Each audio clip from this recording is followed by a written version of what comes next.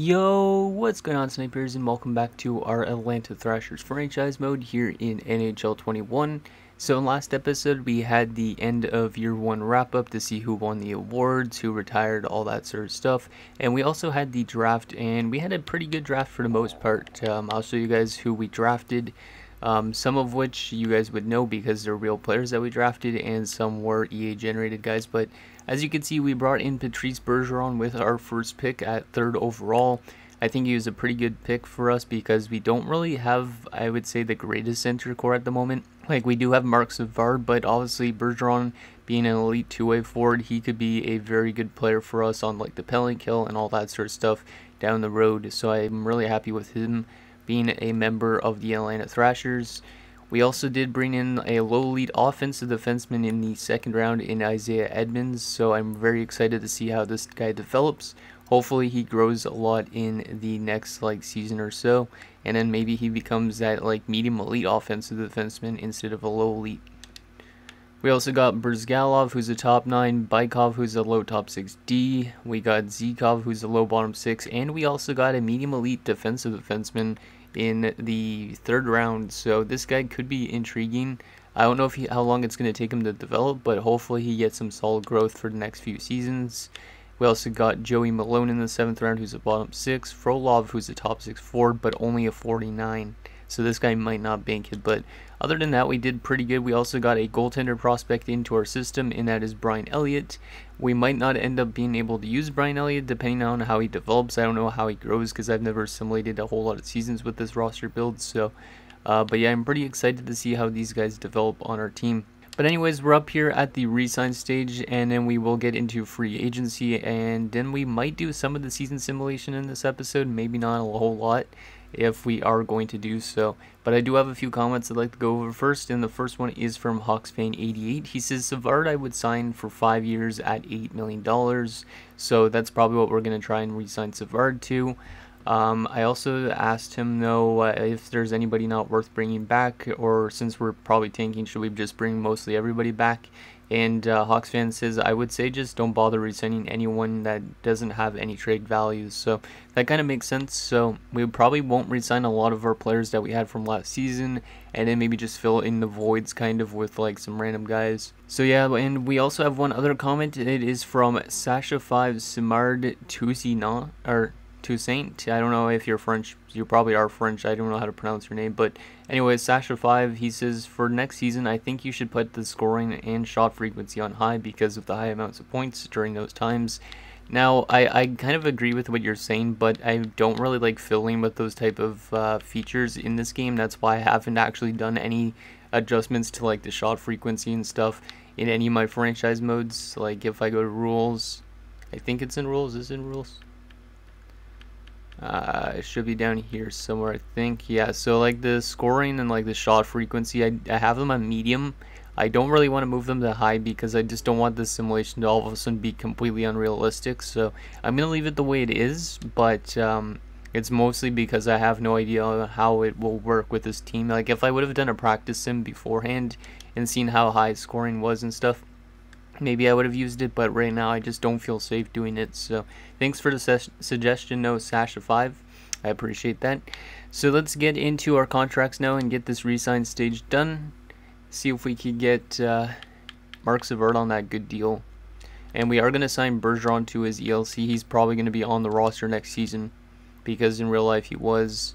The rest of these guys I think I'm going to leave for now, but yeah, hopefully they get some good development for next year or whatever. Okay, so RFA wise, obviously Dan Snyder's going to come back, even though if he doesn't have a lot of value in 81 still and 25 years of age, obviously he's going to come back. And I'm fine with giving him multiple years because a lot of teams would still trade for somebody like this. So we're going to give him a 3-year deal at 2.3. And then Brad Tapper, I might give I could give him a 2-year deal because it's still tradable. It doesn't have a lot of value, but still, we'll still sign him for 2 years. And then we'll just qualify these random 25-year-olds in the AHL. And we'll also qualify Kluchek.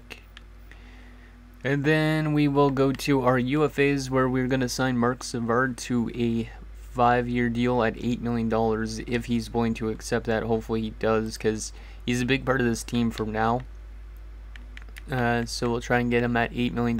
If he rejects this, we'll obviously go up a bit, but 5 years at $8 million should be fine. I think I do want to bring back Lubos Barteshko because he's only 26. So we'll try and re-sign Barteshko to like a $2.1 million contract for 1 year. Tony Herkic is going to be let go of because he's 36 years of age, so he's only going to be on the drop-off from here on out. So best of luck in free agency, Tony. We're also going to let go of Andy Sutton and a lot of our guys on our defensive core, like rework the defensive core to an extent. Svartvedet has probably like no value whatsoever, but he might be still a solid depth option. So you know what, we'll just sign Svartvedet for 1 year. I don't want to give him a two-way deal, goddammit. We'll give him a 1 year deal and we'll bring this all the way down to like 1,200. And then Jeff Odgers is going to go as well because even though he's a really good fit for our fourth line, he's dropped off a lot. He's just a really physical player, like an enforcer, so we're going to let him go. And then everybody in terms of the AHL we'll just bring back because the AHL team needs to have at least like a certain amount of players right in it, so we need to get all these guys back if possible. So we'll just give them all two-way deals. Doesn't really matter how long because we'll eventually replace them with prospects once we get some actual prospects that are ready to be in the AHL. So we'll assign them to all these different contracts, and that's good. And goalie wise, we don't really, I could find a new goalie this year in terms of the off season. I am going to let go of Kasivi for sure. I think I will re-sign Helinica though, just so we at least have one goaltender. And then I will re-sign Vonnie as well for the AHL. But yeah, I think I'll find maybe a new starting goaltender in terms of free agency. So let's advance today, see if we get all those guys back. Hopefully all of them accept. We'll just keep go through this as fast as possible. Okay, so it looks like Barteshko and Svartvedet didn't accept. Gogula needs to be signed still. Granak and Helinica. Let's give Helinica a little bit more. 1.2. And then, like I said, Barteshko is a decent player, I think. We might be overpaying for him, but we could always trade him away. That's a good thing. Even if he has like no value, we could still trade him away. And then Svartvedet, like I said, is more just a depth option. We'll just give them a decent amount of money. Doesn't really matter at this stage because we don't have like a maximum cap hit, right? So we'll give Gogula 925k for 2 years, see if he accepts that. And we'll just bump that up a bit as well. And then in terms of our RFAs, these guys are still qualified. Good, everything's good there. Wait, what was that? It said something about Gens. Was that one of our scouts we couldn't get back? I don't even know. So Svartvedet is still not accepting. I kind of want to bring Svartvedet back because he had 14 points in 37 games. It's not horrendous. But he is more of a defensive player, but I'll still try and bring him back for 1 year. I'll try and offer him like 1.9. I don't really care if I'm paying him almost 2 mil. And then I want Gogula back because he was actually really good when he got to the NHL for a bit. So he might actually play on the NHL team next season. We'll give him 1.1. And that should be good. Yeah, that is good. And they both accepted, I think. Yep, okay, we are pretty much good. So let's see what we have on our roster before we get into seeing who we could sign in free agency. Okay, so we got Savard, Stefan, Snyder, and Bergeron as our 4 centers. Svartvedet would probably be playing, like one of these guys could play always the wing, like Snyder maybe, for example. But yeah, we have 5 roster players there, 6, 7, 8, and then Jeff Cowan could technically play, so that's 9. And then we'd have 10, so we still need probably like another 3 forwards, maybe 4 forwards.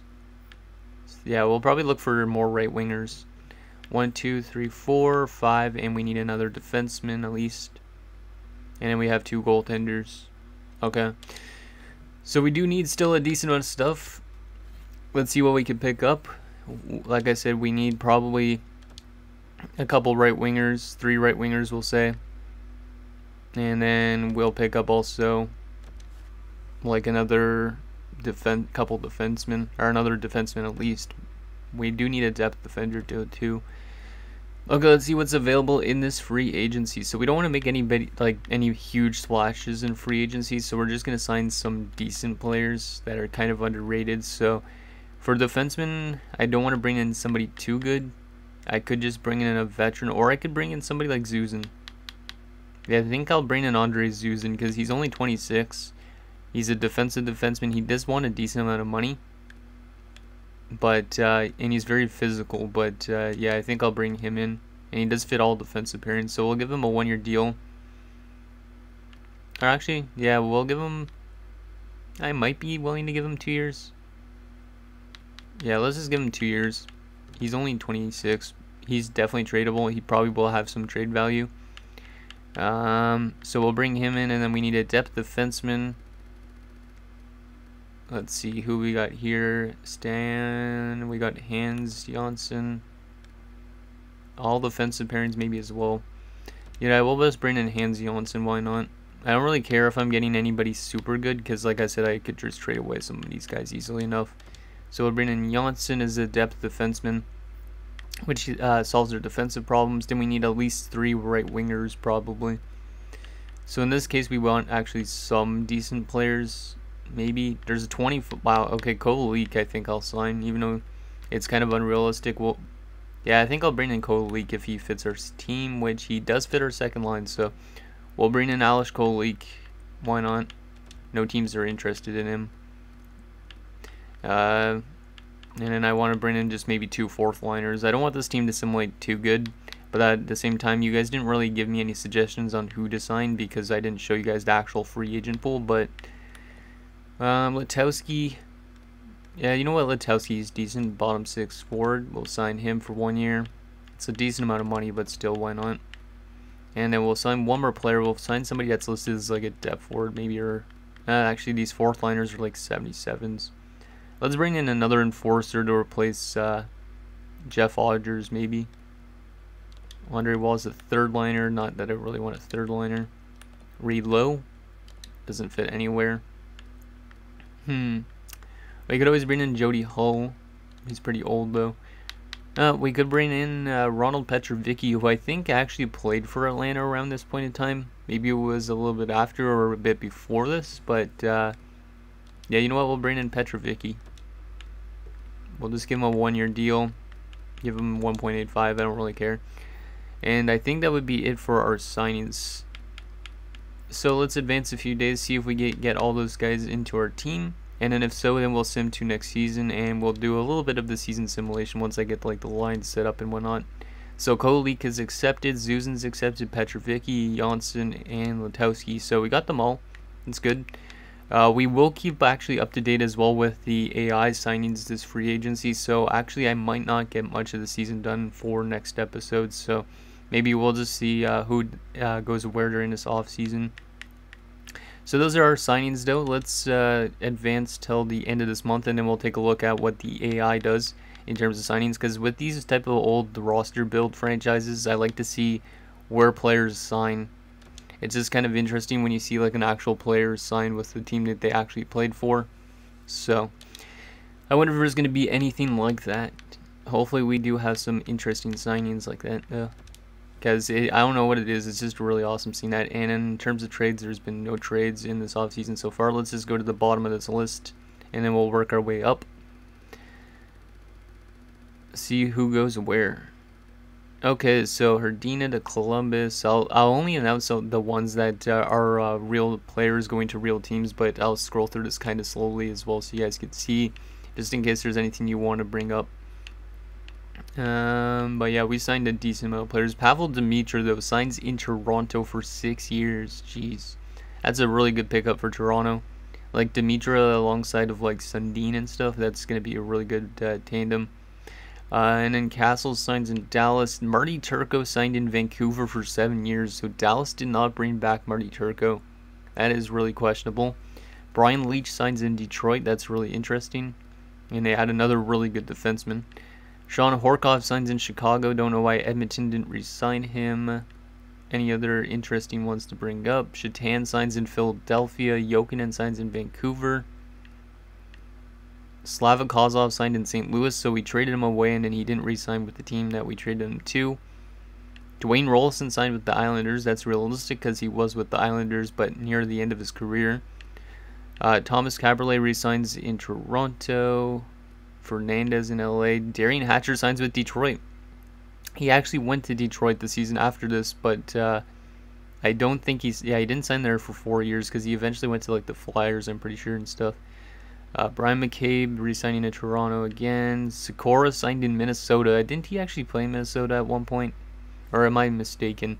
I think he played in Minnesota at one point. I could be completely wrong with that. Valerie Burde signing in LA. I think he played in LA at one point too. Could be wrong with that. Anything else of note? Wisnowski signing in Edmonton. Well, he got traded to Edmonton, but it was like not till like 2009, so that's kind of intriguing. Trevor Linden signing in the Islanders, where he used to play. Brian Rolston signs in the Islanders. A lot of big signings, it looks like, this offseason. So, like, the entire league is going to be a lot different for next year. But still, some pretty intriguing signings, I would say. Adam Oates in Philadelphia. Garth Snow in Dallas. Okay. Yeah, I'm really surprised that some of these guys actually hit free agency. Because you think with the unlimited cap space, like, a lot of these teams would just re-sign anybody they could. Mark Messier goes to Washington. Mika Kiprusoff signs in Vancouver. Damn, I was hoping he would sign in San Jose, but whatever. Gary Roberts signs in Washington. That's another decent signing. Anything else of note? Brent Johnson signs in Pittsburgh. He actually played with Pittsburgh at one point. Anything else that is interesting? Doug Gilmour signs in Europe. Okay. Goodbye, Doug. Anything else? Phil Housley in New York. Yeah, a lot of players are changing teams. Passy Nermanen signs in Washington, so I guess he left Calgary. So he probably fell off the plane when he arrived in Washington. Tony Herkic, our former player, signs in Tampa Bay. And that's almost it. There's still a lot of signings to go through. Dave Vanderchuk signs in Dallas. Anything else? Wayne Primo signs in Calgary. He was with Calgary at one point. Ulf Dolan signs in Dallas, but I think he was with Dallas last season, if I'm not mistaken. And that is it for the signings. Also, Ruchinski signs in St. Louis. He did play for St. Louis at one point, but I think he did start in St. Louis in this roster build too. So, and yeah, I probably won't show you the signings for August because August is nowhere near as interesting unless there is a big name free agent, which it doesn't seem to be. Yeah, there's no more big name free agents really. There's a couple goalies like Guerin, but that's pretty much it. So yeah, let's sim 2 next season, and then we're gonna adjust our lineup and see how good this team is gonna look for next season. Hopefully we could tank another year and maybe get Ovechkin or Malkin in the draft, and maybe the year afterwards we could go for Crosby, and that would be pretty insane. But we probably won't have the luck on our side for the draft lottery, my guess. What is the owner goals for this season? Conservative buyer? We're not going to be a conservative buyer. We're just going to be a team that does bad. I'm going to try and make this team as bad as possible. But, yeah, let me adjust these lineups, guys, and I will see you in a second. Okay, guys, so here is our lineup going into year number 2. So we got Kovalchuk, Savard, Heatley, which is a pretty good top line. Like I said, Heatley's not really a great fit for that top line, but we could always actually, you know what, we're going to put Heatley back to the second line. But yeah, Kolik is going to be there instead. He's not really that bad of a player, but he's not a fantastic player by any means, but he's still young. We do also have Patrick Stefan and Lubos Barteshko. Third line, we got Tapper, Snyder, and Letevsky. And fourth line, Petrovicki, Bergeron, and Cowan. So our forward core looks actually pretty good, and I'm kind of scared that our team is going to over-simulate because of the chemistry and stuff like that, but I don't know if we want it to be that way or not. So we could always trade away any of these guys if you want me to, but I'm not sure how we are going to actually simulate. And then defensively, we got Caberlet and Tremblay, Weaver and Zuzan, and Tamer and Charnquist. And in terms of goaltending, we got Defoe and Helenica, and scratch-wise, we got Janssen and Svarfidet. So yeah, that is our lineup. So we will simulate, I think, 1 month in this episode, just so you guys could get a little bit of a taste for how this team is. But yeah, for right now, I don't really know if I want to be like that good of a team. So we might have to make some moves if this team actually simulates well. Let me quickly take a look at the draft class as well. So yeah, as you can see, Alex Ovechkin is the unanimous #1 overall pick. But there is some EA generated guys already. So we got Jyrki Suhonen. Interesting. Wonder how good that guy is. There's also Michael McKay and Terrence Lee. And then Evgeny Malkin's supposed to go here. He's also like high elite, but he's like 77, I think. So the rest of these guys, I believe, are probably going to be like medium elites. I don't know. Actually, maybe Malkin was a medium elite. I don't remember. But yeah, anyways, I'll show you guys all these names that are up here in this first little bit of the draft. So yeah, anyways, those are the created players that are supposed to go in. And there's also a lot of goalies I made for this draft. As you can see, Devin Dubnyk. There was a couple others, I'm pretty sure. But it seems like there's a lot of EA generated goalies as well. Actually, never mind. Maybe I only made one goalie for this draft. Did I only make Dubnyk for this draft? I might have. I don't remember. But anyways, that's that. Let's sim 1 month and see how this team is. Just to get a little bit of a taste to see how these line combinations perform. So let's not even worry about the preseason. Let's just go right to the 1st of November. And hopefully this team isn't too good. Because like I said, I do not want to be a playoff team. So we might want to have to trade away some of these guys, some of our better players. I don't know. Do we trade away somebody like Danny Heatley? Because Danny Heatley technically left the Atlanta Thrashers after the season. So, because he was traded to the Sens for Marian Hossa in like the 05, I think it was in 2005 during the lockout. Yannick Tremblay has been injured. Okay, that's good because that's one of our best defensemen. And we are off to a really bad start, which is great. Okay, but it could be because Tremblay was out of the lineup. We'll take Janssen back out and put back in Tremblay. There you go. But yeah, hopefully this team is pretty bad. And of course, after I'm saying that, we win 3 straight games. Yeah, this team is kind of like all over the place to start off with. Stop simulating good, please. Okay, we're 7-4-0-1. I do not like that. We are simulating way too good for this team. And Patrick Stefan somehow has 16 points in 12 games. Yikes. I don't want Patrick Stefan to become the great player he was supposed to be. That second line is doing really well. And then the top line has been pretty good as well. Kolik has actually been really quiet for that top line. Letowski, wow, Letowski is really good. Why is he simulating this good? I don't know. Dan Snyder's got 6 points. Tapper's got 5.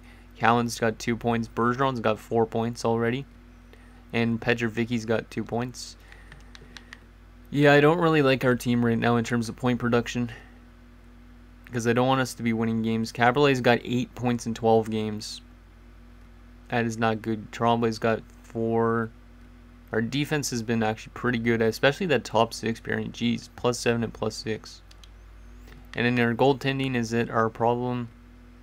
How the heck does Byron Dafoe have a .923 save percentage and a 2.37? Okay, we might have to trade away Byron Dafoe and get another bad goaltender into the team. That might be the thing that we want to do. And I think that's going to do it. Yeah, let me just actually take a quick look at the trading block just in case you guys want me to make trades already this early in the season. Just because I'm kind of curious on who's out there in the block. Like, there is a lot of good names out there. Like, if we wanted to go for a cup, we could. But at the same time, this team needs to kind of get some good more prospects in because we have, like, no trade value amongst our entire team. But there is a lot of good pieces out there. In terms of roster players, it looks like. At least so far. It's funny how some teams have like really bad players on here, like a low bottom 6 being on the trading block. It's like, what the heck are you going to get for low bottom 6? And Detroit put Jimmy Howard on the block despite drafting him. I don't know why they would put him on the trading block because I know they're a contending team, but still. It's kind of weird.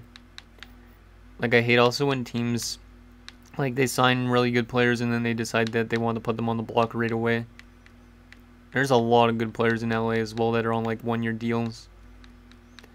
Like, we could totally find a really good piece if we wanted to be a good team. Like Nashville had a lot of good pieces. There's a lot of also prospects that are really bad. Like a low AHL top 6 forward on the trading block. You wouldn't see this in a normal franchise mode. Not that any team's going to want to trade for a AHL top 6 forward, really. But you do have those sometimes, I think, in this roster build, those type of trades. But yeah, if you guys see anything you want me to trade for in next episode just to make this team worse, let me know. Because I could just trade away pretty much anybody and then just call up somebody like Gogula from the AHL, that type of thing.